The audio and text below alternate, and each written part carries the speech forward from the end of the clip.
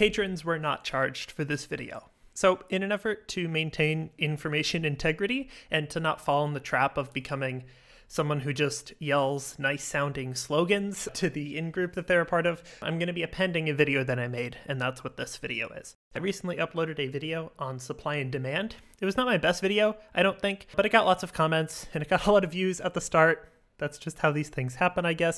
Many of them were in good faith, though, and criticizing the video, mostly the points I made in the video and the script of the video, with some valid points. Originally, that video was going to be an adaptation of some chapters from Steve Keen's book, Debunking Economics, specifically the first few. I was going to discuss the mathematical problems of supply and demand as they are modeled in mainstream or neoclassical economics. That script ended up being really, really long, like 3 hours long, so I decided to cut it down. I always end up writing long, and I just went at it with a hacksaw, basically. I didn't want to just plagiarize Keen's work either, which I felt I was doing, so I just removed all of those parts. And in my head, I had cut everything out except an introduction to supply and demand in their most basic form of what's often called the Marshallian cross, where it's just two intersecting lines. And I had also set up future critiques if I ever wanted to return to supply and demand and explain what Keen explained. But after working on it for so long, I think I was just lost in the sauce.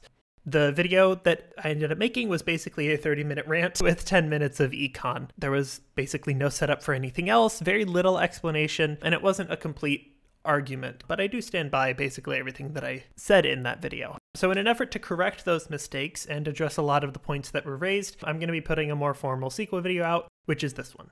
Again, this won't be one that I charge patrons for, and it's not going to be the typical style, much lower production values. It's going to basically be a presentation of slides. I'm also not going to be putting any screenshots of comments from the previous video in, and I'm not going to be responding to any specific comments. I don't want it to be a response video. It's an improvement to what I made. It's actually free to do updates to work that you made on the internet, which is something people usually don't do. I don't know why. Any criticisms of my stances and arguments after this video comes out can now be made fully, because I would no longer be putting up half of my stance on what's actually a very large topic. Also, all of the real work I'm getting from Keen. Of course, full credit to him, his book, and his work, and hopefully I don't misrepresent him or this work. Lastly, I'm not a spokesperson for Keen. I've never met him, I've never studied with him. We also disagree on the labor theory of value. What I express here are the understandings that I have of the topics that Keen has covered in his book. So I didn't do this research myself. All right, with all that out of the way, let's do a brief outline of the video. To start, I'm going to summarize the previous video, going over why we can't assume that supply and demand as relationships themselves exist on their own. It's non-falsifiable, which is a really big deal in science. Things need to be able to be falsified. There needs to be something else to supply and demand. I'm then going to cover the mathematical problems with the market supply in mainstream economics, what they've done to make a supply curve, and then also the mathematical problems with the market demand curve in mainstream economics. Supply has much simpler math, so I want to get that out of the way first. And in short, the mainstream models of supply and demand say that the equations for both supply and demand are actually just aggregations or approximations of what are actually underlying individual supply and demand curves for firms and consumers, respectively. If this is able to be done, then it solves the problem of non-falsifiability. You can actually say, okay, well, we know how each of these individual people are going to behave, and so in the aggregate, if they behave or don't behave that way, you can think of an observation that would falsify it. That's what falsifiability is. You can think of an observation where the theory could be wrong, unlike the previous supply and demand thing. So, with that out of the way, let's go to the recap.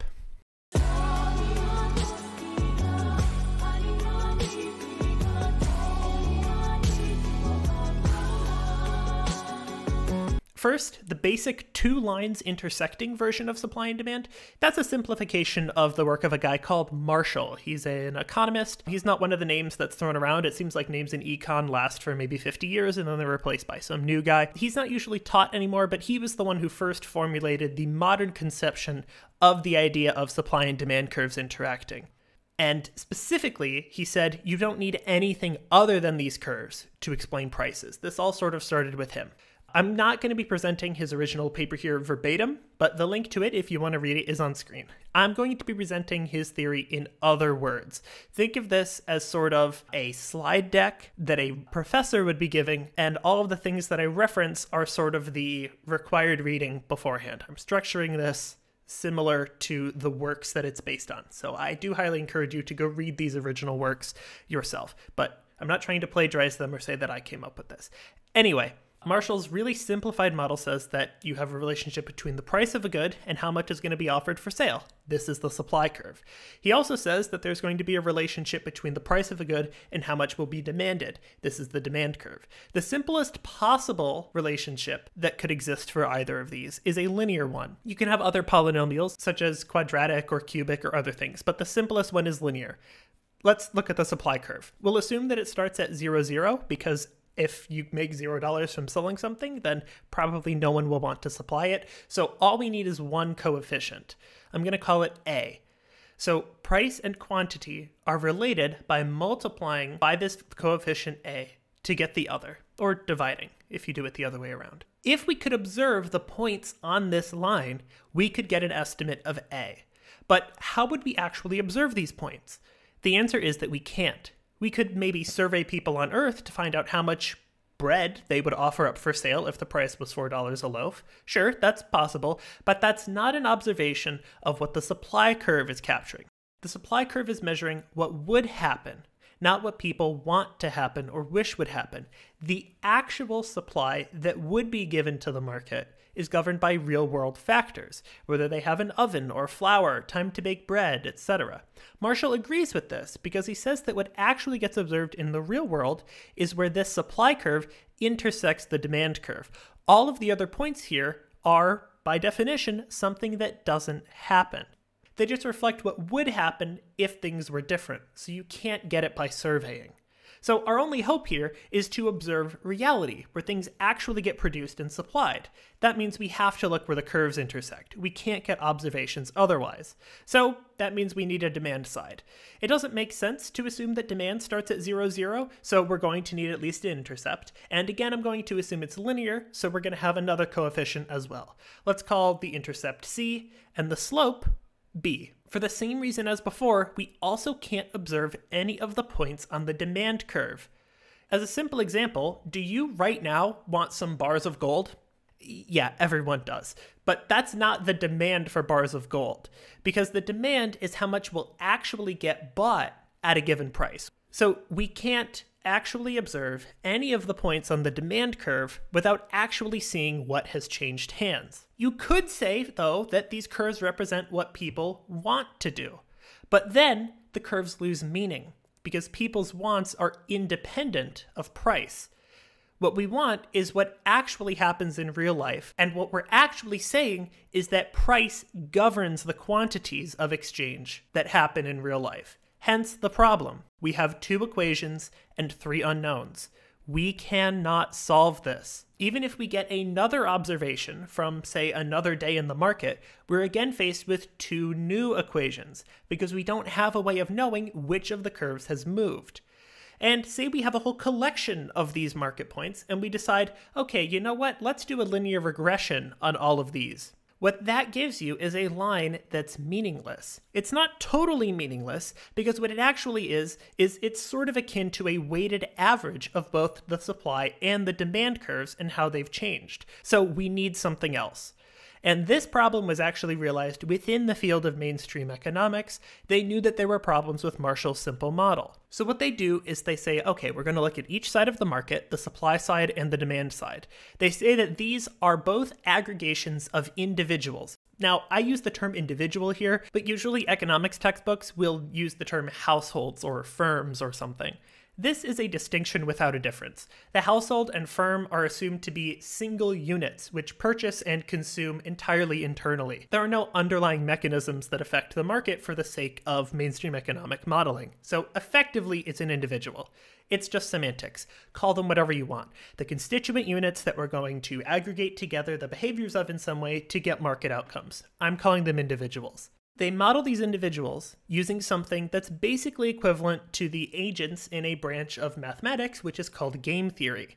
They are rational utility maximizers. I have actually covered how poorly this model fits actual humans, but that's beside the point.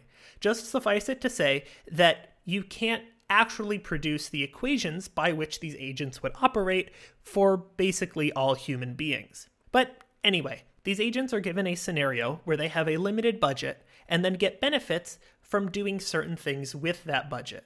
For the supply side, this is choosing how much to produce and sell, and for the demand side, it's choosing how much to buy. In both cases, though, it's important to remember that they are making a trade-off between two goods, the commodity being bought and also the money used to buy it. Sometimes, though, instead of money, they have two commodities. Neoclassical and mainstream economics like to try to get rid of money wherever it's possible to keep things real. Commendable, but whether you want to do it or not, it doesn't make a difference. We're going to do demand. Remember that to have a demand curve, we need to build up from something else, specifically individual consumers. That's usually what someone on the demand side is called.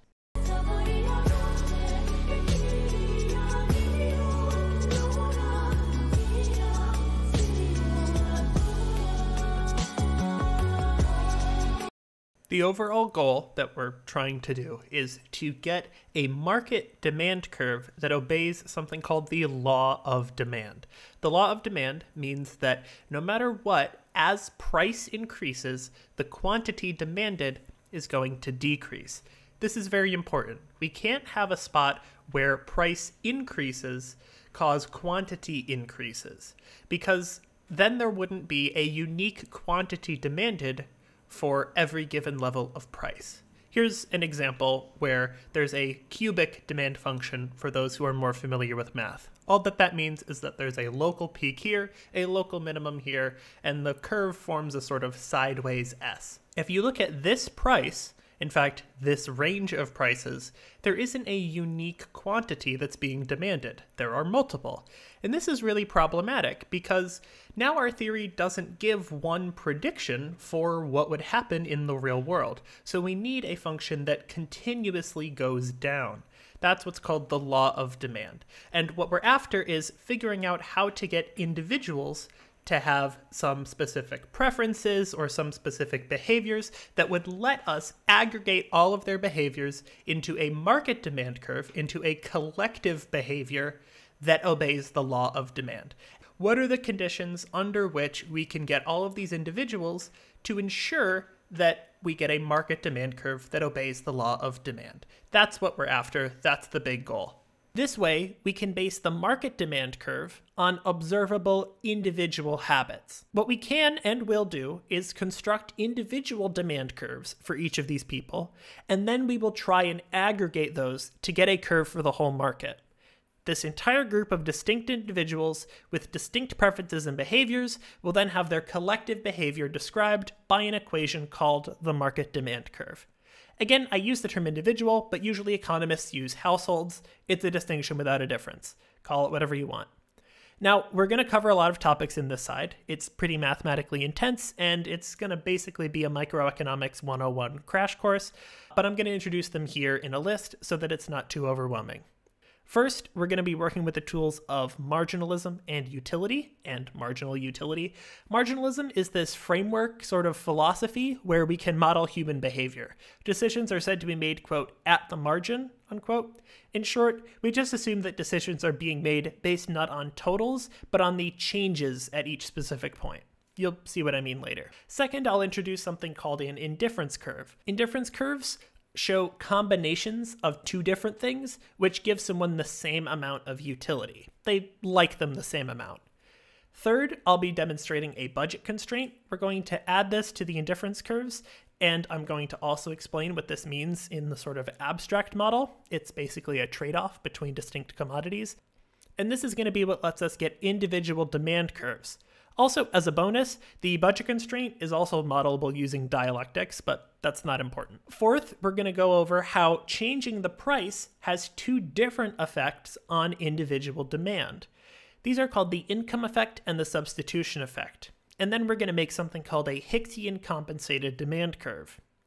Fifth, we're going to discuss angle curves. the less cool angle in economics, sadly. These are sort of the brother to demand curves. Instead of relating price and quantity, they're going to relate income and consumption habits. Sixth, we'll show that to get the demand of two people, you can't simply add their individual demand curves together. This goes back to us having to do Hicksian compensation, but this is where the trouble starts. We'll finally go over how people figured out to combine the individual demand curves, how that was a major breakthrough in economics, but how actually it was a proof by contradiction that you can't get a market demand curve. Specifically, to get a market demand curve from individual demand curves, you need there to be distinct individuals, specifically individuals with distinct behaviors. You can't have them be linear combinations of each other using mathematical speak. Just think of it this way.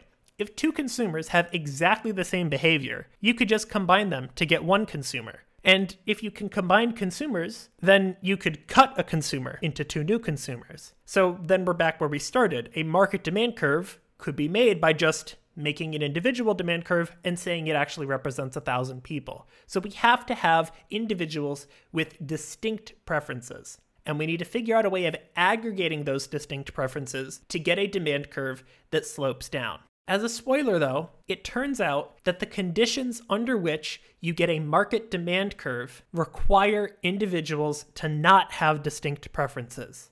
I'll say that in a different way. What we find is that to have a demand curve, there can't be more than one person. It's a falsification of the idea that you can start with individuals and get market demand curves. And finally, a reminder that most of what I'm saying here is an adaptation of the first few chapters of Steve Keen's book, Debunking Economics. I think getting accurate information out there to append my previous video is very important, and I don't want to delay that process. So instead of doing a complete rewrite and coming up with my own very unique way of saying all the stuff that's in there, think of this as basically lecture slides, and the textbook is Steve Keen's. With that out of the way, let's start with number 1, marginalism and utility. Marginalism is a philosophy of the idealist or dualist metaphysics. That's also not important right now, but I think it's a little important to note at least.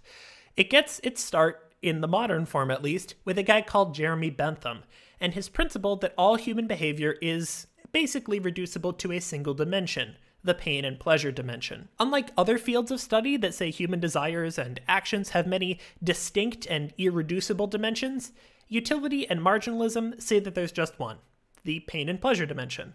Usually this is simplified to just the pleasure dimension. I think sharing a quote from Bentham is worthwhile here because it shows where mainstream economists get their ideas from, and also specifically what they're trying to model with math. Bentham makes what are essentially assertions, and then mainstream economics and neoclassical economics have been trying to turn those into more formal theories and see how well they describe the world. This is the worldview that I so often critique, that basically all of humanity, the whole human experience, can be reduced to a single dimension, and oh, isn't it oh so convenient that you can also measure it in dollars. But usually economists call these units of pain or pleasure utils, short for utility.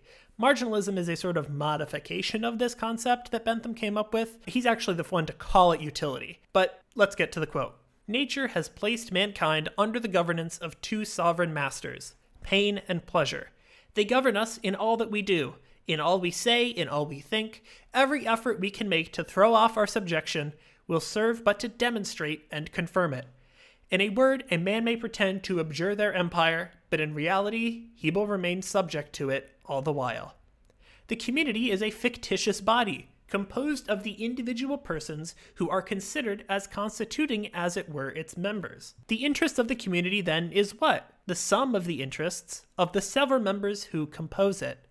It is in vain to talk of the interest of the community without understanding what is the interest of the individual. An action then may be said to be conformable to the principle of utility when the tendency it has to augment the happiness of the community is greater than any it has to diminish it. So it should be pretty clear just how influential Bentham's philosophy has been in economics. Fun fact, at his request, he was taxidermied after he died and then put on display, where he remains to this day. Tom Scott actually did a video on him, and that kind of means that there are two pioneering economists and philosophers who were taxidermied and then put on display after they died. The other one is Lenin. I'm going to quote Keene here directly, and apologies for the back-to-back quotes. Bentham's statement that, quote, the community is a fictitious body, the interest of the community then is the sum of the interests of the several members who compose it, is no more than an assertion. To turn this into a theory, economists had to achieve two tasks: to express Bentham's analysis mathematically, and to establish mathematically that it was possible to derive social utility by aggregating individual utility. So the goal of mainstream econ in these early years was to take Bentham's philosophy and then try to model it mathematically. This happens in every field of science, by the way. There's nothing inherently wrong with it. Basically, every field of science has this pioneer who sets forth basically the first principles, as it were, and then they go from there doing their work.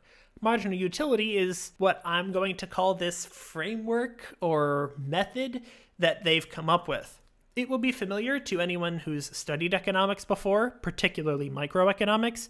It's just the sort of thing that every economist assumes that all the agents act as. Even the fact that there are agents is part of this. First off, there's a thing called utility. Its units are called utils. Utility is a number measured in utils.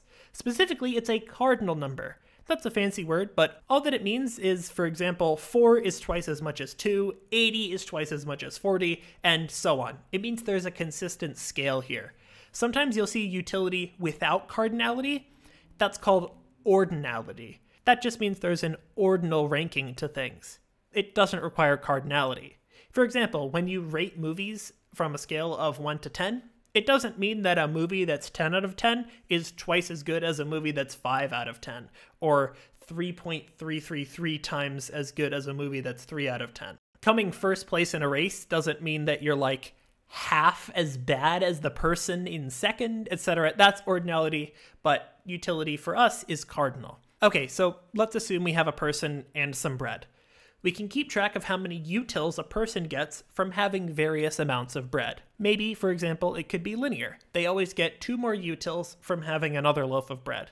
More likely, though, they get less and less additional utils the more bread that they have. Here's an example of that. With 1 loaf, they have 8 utils. With 2, they have 14. With 3, they have 18. With 4, they have 20. You can see that while each additional loaf of bread does give them more utils, the amount of the increase goes down. This is what's called the law of diminishing marginal utility. Here's a nice graph to show this. Marginal means that we're not looking at the total, but the change from the previous. Marginal is just a fancy word that here means change, or if you're more math inclined, it's the derivative given at this point. Usually, this law of diminishing marginal utility is assumed for all goods. And I also don't really have a problem with that. I think it's hard to find something that you don't sort of value less the more you already have. Maybe immaterial things like love and friends, but those aren't bought and sold, so it's irrelevant for economic discussion. We've gotten marginalism and utility out of the way. Now on to number 2, the indifference curve. So we had this nice graph showing the utils from different amounts of bread. Well, what if we had another good? Maybe it's milk. Here's a table showing how many utils that this same person gets from milk. With 1 liter, they have 27. With 2, they have 36. With 3, they have 39. And with 4, they have 40. Now, let's make a chart where we show the total utility from different combinations of these two things. Maybe they have, for example, 2 loaves of bread and 1 liter of milk. For this simple example, I've just added the 2 utilities together. So the utility of 2 loaves of bread and 1 liter of milk is 27 plus 14, or 41 utils. But you can imagine that maybe different combinations are better than others, or that you could have actually any equation where you combine these goods to get utilities. I'm going to keep this one simple though. Let's also take advantage of this idea that we can have an equation to move from these discrete units to continuous units. So instead of these bars, we get a 3D hill. This means we can purchase any fractional combination or even irrational combination. Basically, we can purchase or have and assign a utility to any number of these things. We could have 1.5 loaves of bread. We could have pi liters of milk. They're all included in here. Okay, so now time to introduce the indifference curve. It's not actually that complicated. You know how when you look at a mountain, there are all these twists and turns of the valleys and the cliffs and things? Well, now imagine that you've got one of those maps where the rings show the elevation of such a complicated mountain. Every point on one of those elevation lines is the same height. Well, an indifference curve is that same idea, but for the utility mountain. Every point on an indifference curve has the same utility. It's the same height on this 3D mountain that we just made. The person is indifferent between any of those options because they all give the same utility, hence an indifference curve. Now, our indifference curves won't be that complicated like mountains because we're going to assume diminishing marginal utility. In fact, our indifference curves will basically always be the same shape. They're going to be convex relative to the origin. So if we want, we can make the same type of map as the mountain elevation map. We have these lines at some specific heights, and all the points on them are the same utility.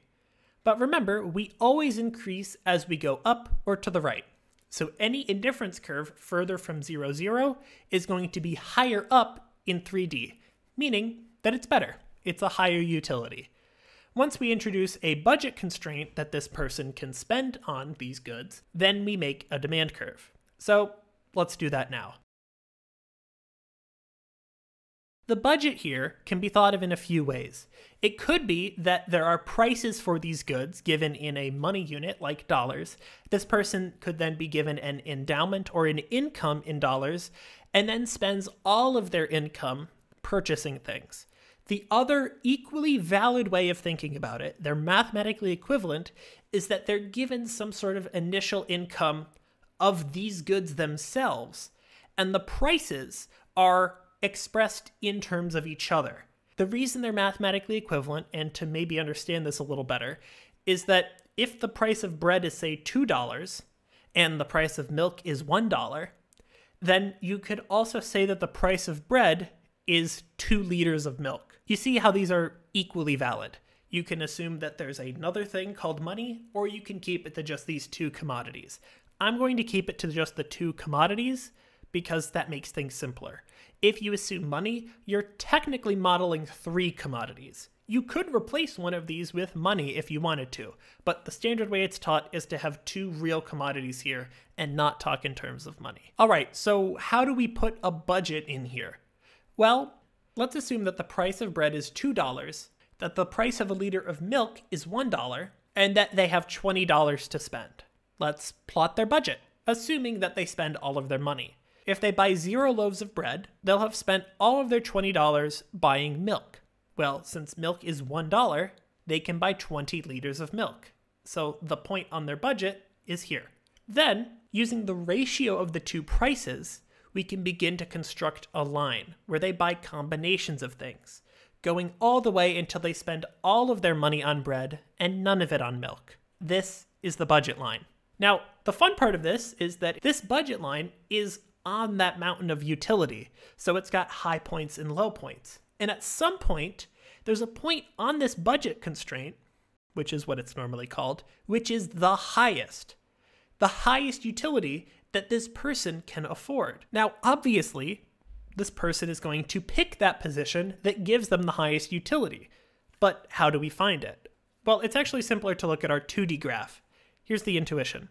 This indifference curve crosses the budget in 2 places. So obviously it can't be the peak. There's going to be a single peak because we set up indifference curves such that they're always of a certain shape. If we keep moving up and up to higher indifference curves, or in 2D further and further out away from the origin, one of them eventually touches at exactly one spot. This is the highest utility indifference curve that the person can afford to purchase a bundle on. So that point where they cross is the combination the person buys. If you're into calculus, this is actually the point where the slopes match, and that's how you find it using calculus or algebra or whatever you want. If you're into geometry, this is called the point of tangency. But more importantly, we now have a price and quantity. Now, if you imagine us adjusting the price, then this budget line is going to have a different slope.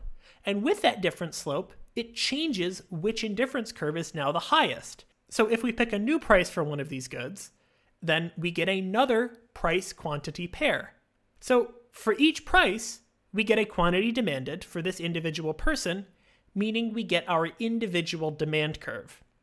If this is a little complicated because we haven't actually graphed dollars here, just imagine that, say, bread is the unit of currency. It's bread dollars. Or you could replace bread entirely and say that this is just the market for milk and we're purchasing in dollars.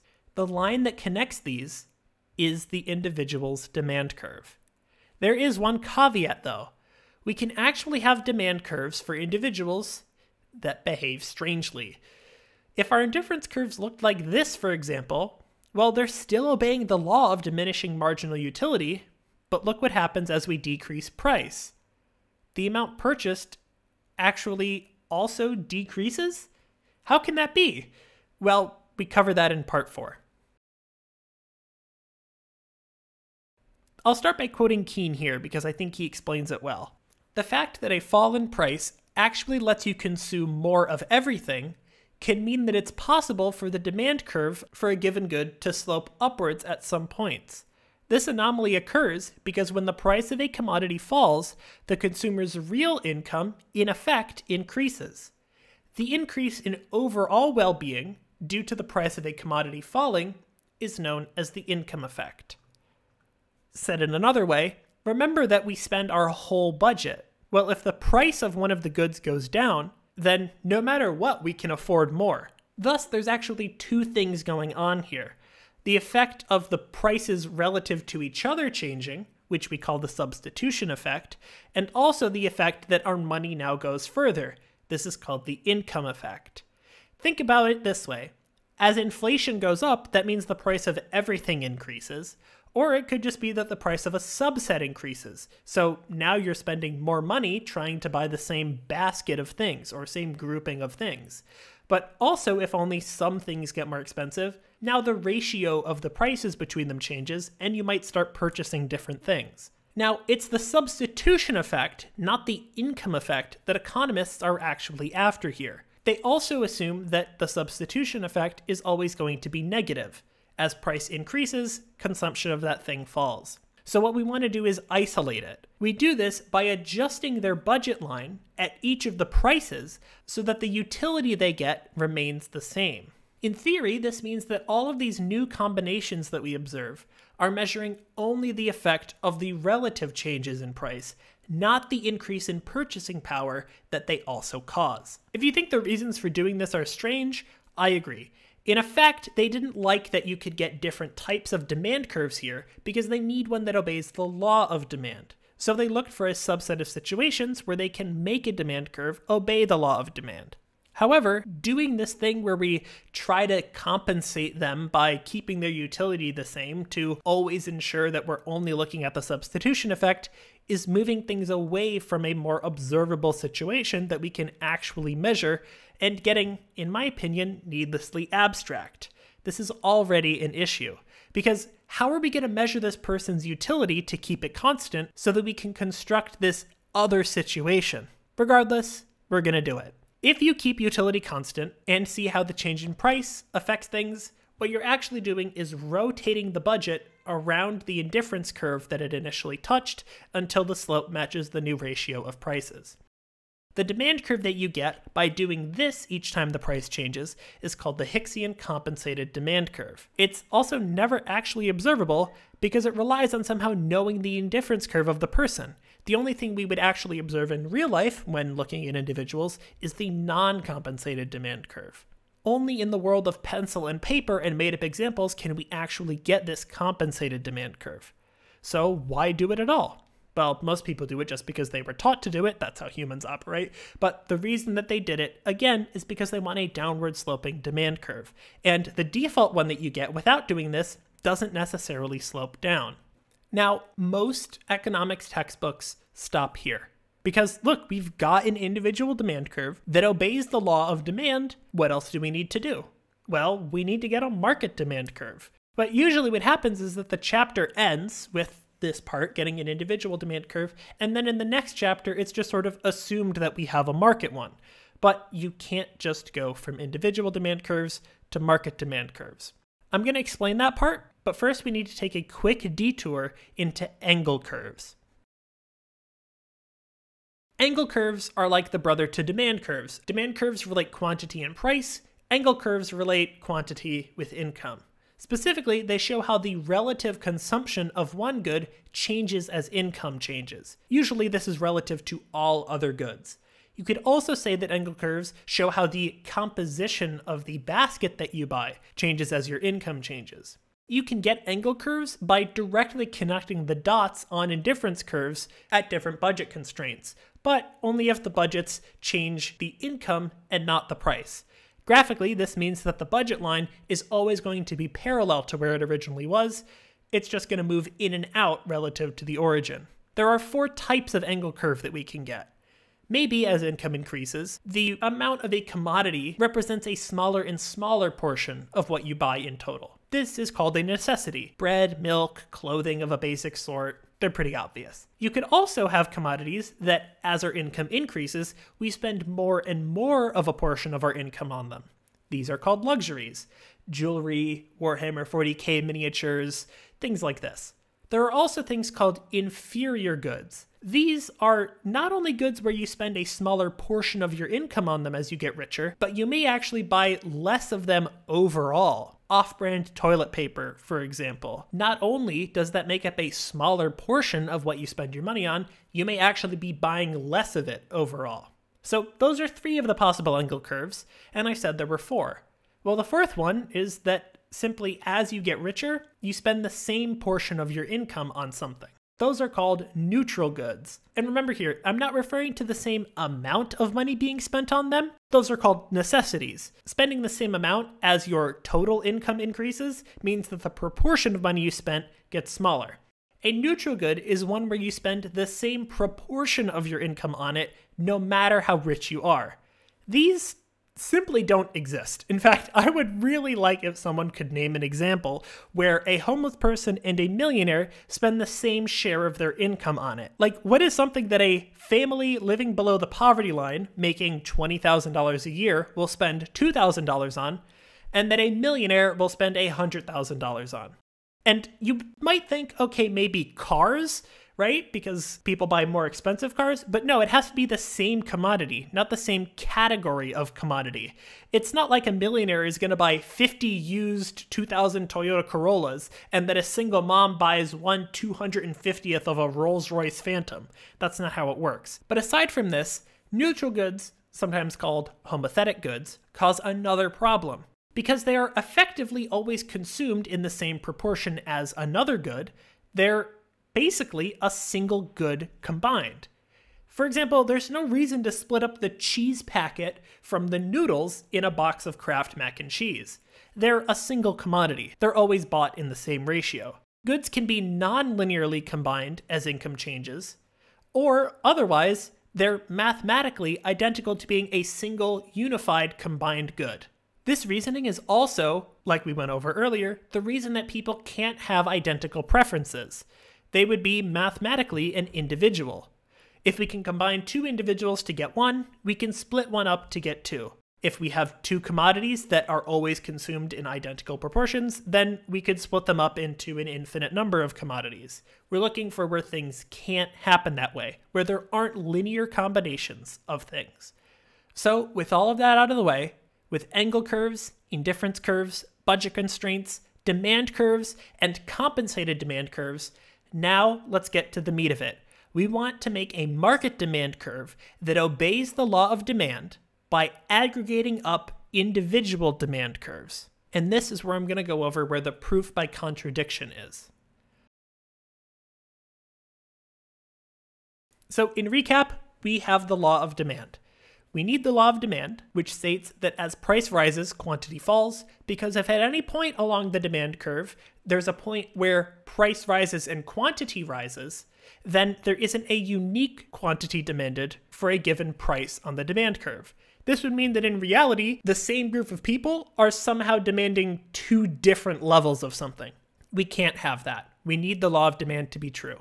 We have found that, okay, for individuals, we can ensure this happens by making Hicksian compensated demand curves, because their normal demand curves may not necessarily obey this. But okay, can we combine these Hicksian compensated demand curves to get a market demand curve that also obeys the law of demand? You might think, oh, well, sure, we can't just combine any demand curves, because you could easily think of a situation where, in aggregate, the total of everything that they demand may go up at some points and down at others. But how would that make sense if all of them are always decreasing? Well, it's because we can't simply add compensated demand curves together. The reason is you can't make compensated demand curves when you're dealing with more than one person. Remember how, to get the compensated demand curve, we had to split up how a change in price affects things into two sub-effects, the income effect and the substitution effect. We did that because, depending on the underlying utility function that someone has, one of the effects might be stronger than the other. For example, maybe a decrease in the price by $1 makes us buy 5 more of it because of the substitution effect, but also buy 3 less of it because of the income effect. Our income is partially defined by how many of that thing we can buy. So overall, the change would be that we buy 2 more. But just as easily, we could have utilities that give a situation where the price decreasing by $1 means that the income effect outweighs the substitution effect and we actually buy less. Depending on the utility functions, we can have price decreases causing more or less to be demanded. What we did was we fixed the income effect to be 0 and then constructed a demand curve by only having the substitution effect. What we did was we said, okay, we're going to eliminate the income effect by adjusting the budget constraint only around an indifference curve. This means we're only getting the substitution effect. And we're ensuring that individual demand curves obey the law of demand because of this. So what's the problem? Why can't we just add up the compensated demand curves? Well, because first we need to construct them. And constructing them, remember, required us to remove the income effect from the substitution effect. This is possible with just one person, but it's not possible with 2 people. Because when there are multiple people, the income that someone gets comes from selling to someone else. The relative incomes matter in this situation. In the individual case, we were able to sort of ignore this because we could adjust everything out in the wild in a sense, because we only cared about what happened to the individual. But now that we're including all of the other individuals, even if it's just one, we can't. They're intricately tied to each other. Adjusting one means we're also adjusting the other. We can't remove the income effect that comes from changing prices because changing prices means that income changes. You can actually go through and do the math to figure out how to do this sort of compensation to combine these demand curves. What you get are something called the Sonnenschein-Mantel-DeBrugh conditions. This is something that you'll cover if you ever get a PhD in mainstream economics. The result is basically saying that mainstream economics is not a viable path, that you can't use marginal utility to get a demand curve, but that's not how it's ever reported. What the SMD conditions show is that even when you have individual demand curves obeying the law of demand, because of how you have to combine them, because of this necessary interplay where you can't separate the substitution and income effects when you're dealing with everyone all at the same time, the demand curve can take any shape, even if all the curves are downward sloping. You can't get a market demand curve to obey the law of demand even when starting with individual demand curves that do. And actually, this result was found before Sonnenschein-Mantel and DeBrugh by an economist called William Grauman in 1953. But what Grauman and Sonnenschein-Mantel and DeBrugh also found were the specific conditions under which you can get market demand curves to obey the law of demand. Although you can't ensure that you get them, the results said that you can get a market demand curve that obeys the law of demand, but not from just any old set of downward sloping individual demand curves. This is actually where the proof by contradiction is, and none of them actually noticed it. So, okay, what are the conditions? We've come a really long way. We've constructed individual demand curves that obey the law of demand. We want market demand curves that obey the law of demand. And it seems like a big subset of all the possible preferences that people can have will actually let us do mainstream economics the way that we want to, as long as we follow these 2 conditions. Well, first, all consumers need preferences that make their angle curves straight lines. Second, the angle curves also have to all be parallel to each other. Grauman put it this way: we will show that there is just one community indifference locus through each point if and only if the angle curves for different individuals at the same price are parallel straight lines. He's using other jargon there. But okay, what am I saying is wrong with this? Well, first off, we know that there are basically no goods that have straight angle curves. Those were called neutral goods. And remember, it's kind of impossible to even find them. So for the model that mainstream economics is trying to build, it can't even be used for luxuries, necessities, giffen goods, basically every single commodity that actually exists in the real world. Grumman actually thinks this is reasonable. Quote, the necessary and sufficient condition quoted above is intuitively reasonable. It says, in effect, that an extra unit of purchasing power should be spent in the same way no matter to whom it is given, unquote. I'm sorry, what? Like, literally, what the fuck? He's saying that if Bill Gates gets $100, or if you watching this video right now get $100, then you'll both spend it on exactly the same combinations of goods. Get the fuck out of here. But okay, that's not the worst part of it. Not only do they, as Keene quotes it, prove a general law of demand did not apply to the level of the market, look for conditions under which it would apply, and then assumed that those conditions applied to all markets. Instead, they actually missed that they disproved what they wanted to prove to begin with. So the preferences have to produce straight line angle curves for all the individuals. We just went over that. But the second part says that the angle curves also have to be parallel. That's a major problem, because all the angle curves start at 0, 0. Two lines that are parallel and pass through the same point are the same line. And because angle curves measure proportions of goods, that means that each of these consumers buys the exact same proportion of goods as income changes, meaning that they must have identical preferences, meaning they're not different consumers.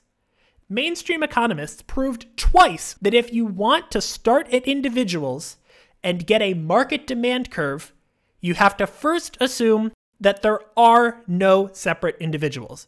The only conditions under which a marginal utility maximizing group of people have habits describable by demand is when there's just a single person. But for a market, we assumed that there would be multiple people.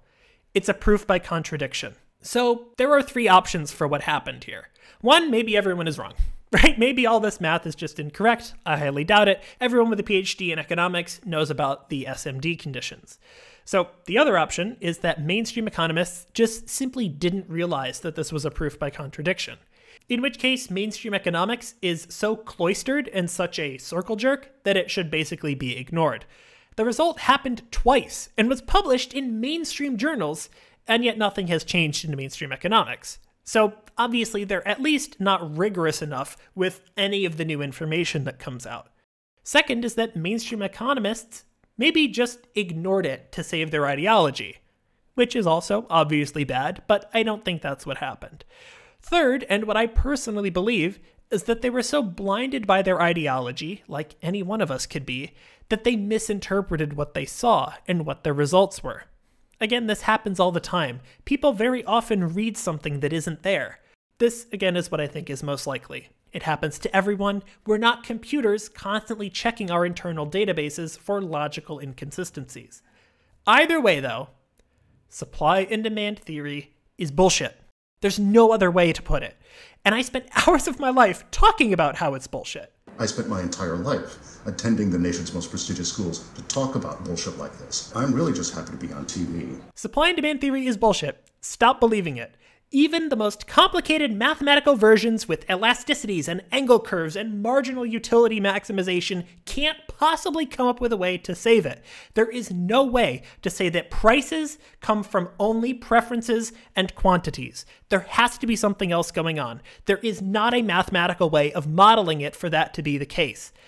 And that idea, at the start, was pretty dubious to begin with, because economies make and produce real, limited things that take labor and time and energy to create. It's not just a video game with arbitrary numbers. There are real physical constraints going on, real physical needs to do those things. Death to supply and demand. Put the nail in the coffin.